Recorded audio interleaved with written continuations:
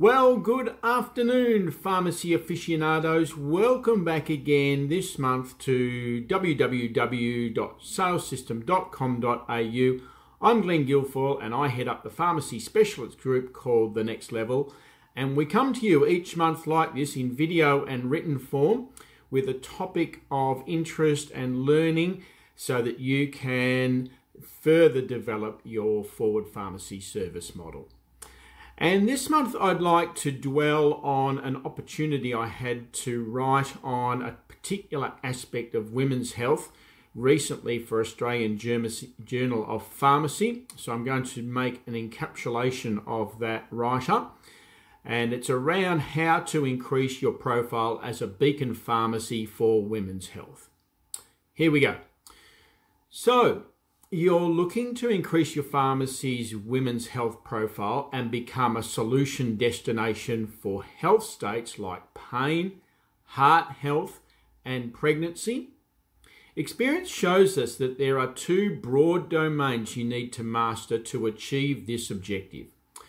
One is the engineering piece and features elements like the physical aspect of your dispensary, people, process and product, the 4 Ps. And the other is the conversation piece and features elements attitude and aptitude, the 2 As. So firstly, and in this installment, let's dissect the engineering piece, since it almost does not matter how good you are at the attitude and aptitude piece. If your engineering does not reach a satisfactory performance threshold, you will sub-optimize your potential conversational advantage. Now, the critical success factor here is to create the environment conducive to pharmacist-led proactive consultations with women presenting with these types of conditions. The old adage, you can lead a horse to water but you can't make it drink, in this context sounds like you can't make the horse drink without leading it to the water. So, how well are your service counters set up for conducting proactive and complete solution conversations with women, as opposed to counter locations to perform perfunctory meds dispatches? Do you have separate and dedicated script out and OTC counter locations to facilitate order, workflow and customer solution conversations? Are you and your customer able to sit down for a chat at the service counter or step aside to a consult room?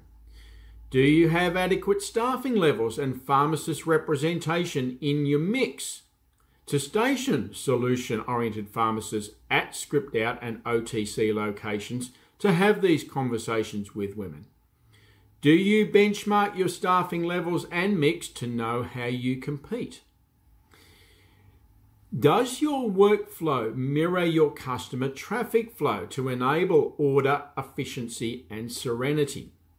Do you serve anyone at any counter they come to, or have you trained your customers to come to dedicated service counter locations to best meet their needs for that visit? Have you placed most likely complementary add-ons within a step or arm's reach of script out and OTC locations to support your focus on women's health and conditions like pain, heart health and pregnancy? You need to have clear answers to these questions and a clear vision to achieve this objective. In the next installment, we move beyond this engineering piece and into the conversation piece. So do come back again next month, but as always, happy to take the conversation offline and one-on-one at any time.